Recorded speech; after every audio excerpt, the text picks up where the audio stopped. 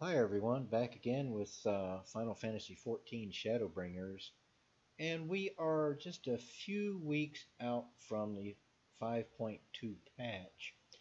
I wanted to spend some time talk about melding, not necessarily a specific set and all the stats on that, but melding in general, to give you some do's and don'ts about what constitutes good melding and what constitutes actually really poor melding.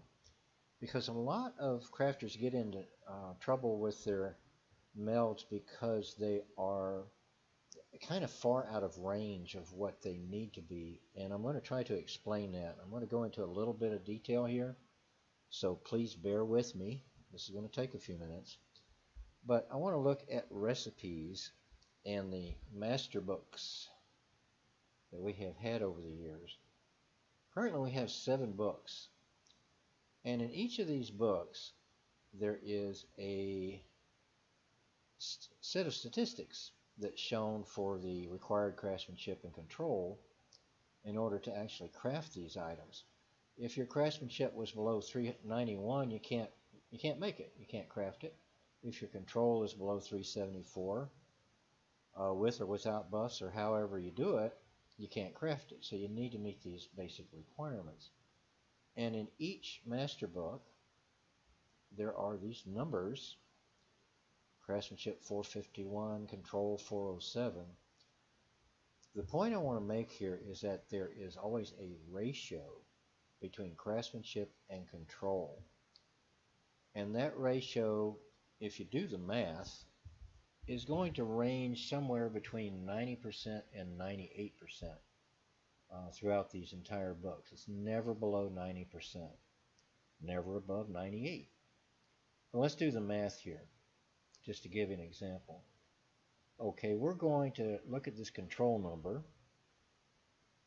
407, and we're going to divide that by the craftsmanship number, which is always higher, 451, and that's going to put us at about 90%.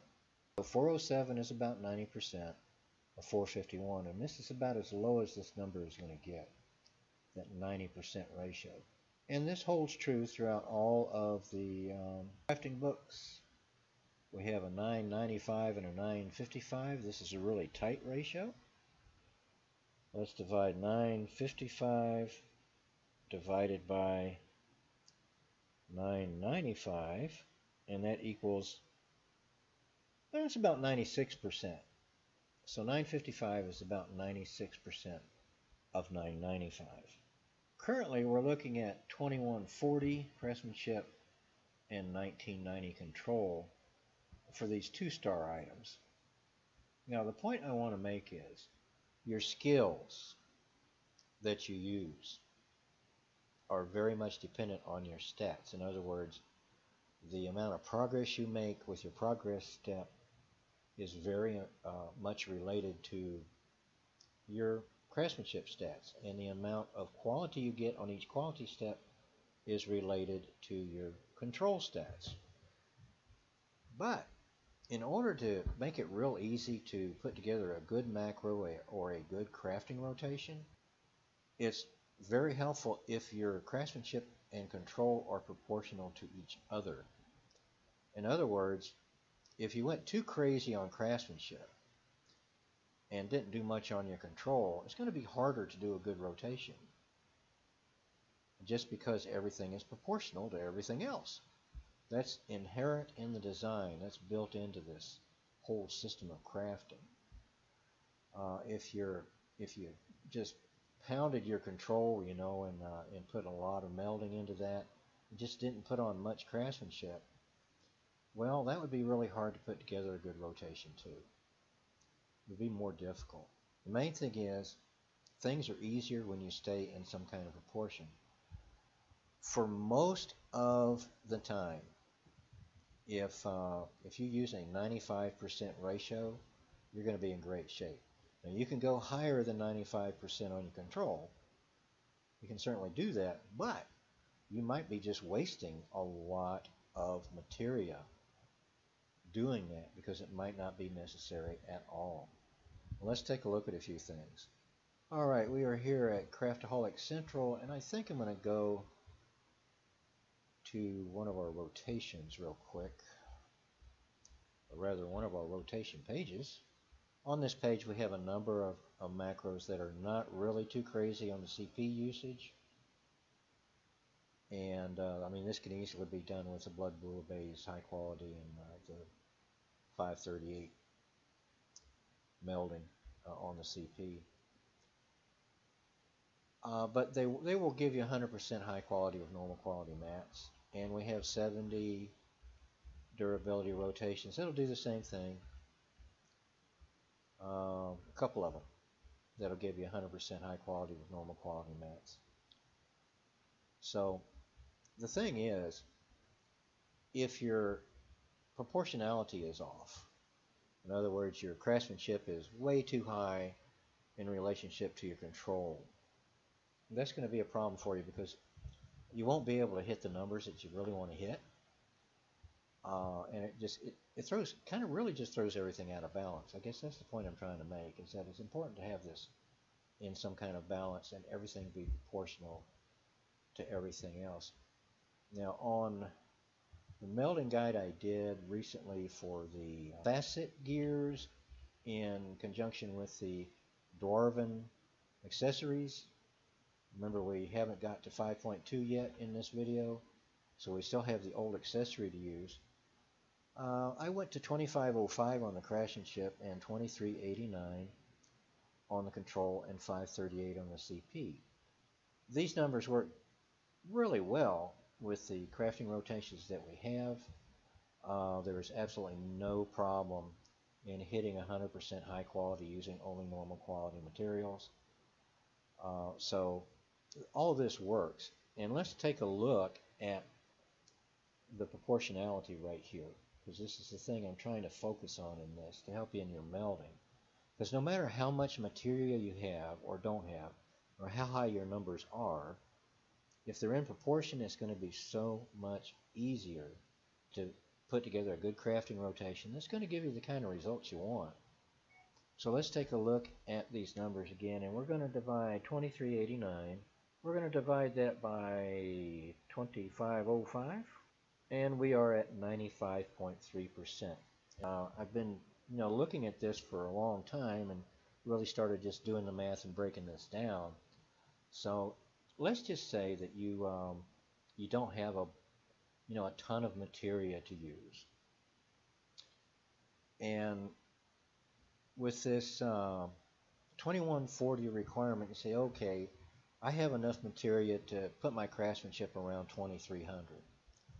Well, if your craftsmanship is at 2300, how much control do you want to add to it? Now, keep in mind you can always add more, but it just might not be necessary to do that. So we're going to say 2300, and we're going to multiply that times 0.95. That's 95%. And we come up with the number 2185. Okay, so if you did some melding, light melding, and you used the Ariyala template, and you kind of tweaked it all out, and you had your craftsmanship at about 2300, you could put your control up to about 2200, and you would be in really, really good shape to do a good crafting rotation that's going to work. Everything is going to line up with everything else. You might need to use a high quality material or so. That's not really the most important thing. The most important thing is that you be able to put together your crafting rotation without it driving you crazy, because things don't match up quite the way they should, or everything's a little bit off. That's what we want to try to avoid here. Alright, let's take a look at some templates. Alright, now you notice on the one I did here recently, you'll notice that there are two things here that are real important on any template. One, there is a range, a minimum item level, which would be 430 for the Dwarven stuff, and the maximum, which would be 460 for the Facet stuff, and the relevant items will be marked so that when you come to this page, it's going to be really easy to get the information you need and see only the items that you need to see. Now, if you're looking through, let's just say if you're looking through random melding guides here and there, no matter where they come from. Now, some of these come from well-known sources, but you got to look at stuff like this. Okay, this to me, right off the bat, tells me that this individual really doesn't know how to use these templates, because look at all these items that are absolutely not relevant here. And if I say show marked items only, well, they didn't bother to mark anything. Okay, so that's just not going to work. There was also no range. This goes from 330 to 460, so you have all this stuff that's not relevant. And you just have to kind of go through all this. The other thing I see here is that the craftsmanship and control are a bit out of whack. Now, you know, you can pentameld everything and put the big numbers in there, you know, and all that great stuff. But the fact is, you may not need all of it, and you may be spending a lot on an unnecessary fifth meld. It might not be important at all to have that fifth piece of materia on there, and we all know that that last piece of materia, if you put it on every tool and every piece of gear, is going to cost you a lot of money. Either that or you're going to be crafting scripts forever to come up with all that material. So what I was trying to point out here on this melding guide is that I really think at this point, this is the maximum melding that I would recommend on this. Just 4 melds, and you don't have to go real crazy with it. You can do less with this. You know, you don't have to meld this high in order to get a good result with your crafting. If you maintain your proportions between your craftsmanship and your control, it's going to work out a lot better for you. You know, you can do a set like this with 3 melds. As long as you keep your CP up, I would say 538. I wouldn't go any lower than that. You could do 536, but it's going to be pretty tight. You don't necessarily have to go all the way to the max of 541. That's not absolutely essential by any means. But if you keep these things in proportion, it's going to work a lot better for you. The only other point I wanted to make, if you're doing a budget meld and you want to get the most out of your melding materia, okay, in this first slot, you notice on this tool, it only has one slot, one open slot. I put a grade 8 or a tier 8 craftsmanship. It actually is a lot more economical and a lot more practical if you have a limited amount of materia and you don't have all the money in the world, is to use a grade 6. The reason for this being is that the grade 6, when you graduate from this gear set, and you go to the next gear set and you're going to retrieve your materia from this, and you're going to convert these items into materia, and you're going to adopt your, say, your 3-star crafting set. Well, that grade 6 materia is going to come back to you every time. It's 100% retrieval on that. So you can use in these, like these first 2 slots on this set. You know, I used a grade 8 here. It's not necessary to use grade 8. You could do a grade 6 on both of these, and you would be in really great shape here. You'd have plenty of stats to get the job done, because we have crafting rotations that'll get it done for you. You know, you can do that, and that way you can recycle 100% of all of this materia that's in the open slots, every single piece of it. You don't lose anything, and you can use that again and again after every set. In a future video, I'll talk a little bit more about the relationship between crafting and gathering, but to put it in a nutshell right now, if you have a limited amount of materia and you don't have, you know, 50 million gil to spend on melding something, if you have to make a decision between putting an investment into your gathering set or your crafting set, where are you going to put your materia? My advice would be to put it on your gathering set. But if you can do some good, decent melding on that gathering set, and you can start grabbing some high quality materials from the gathering nodes, then all of your crafting becomes very, very simple. because you have high quality materials to work with. Means you don't have to meld all that expensive control on your crafting set. You don't have to do a pentameld on everything. You don't have to spend a fortune on it.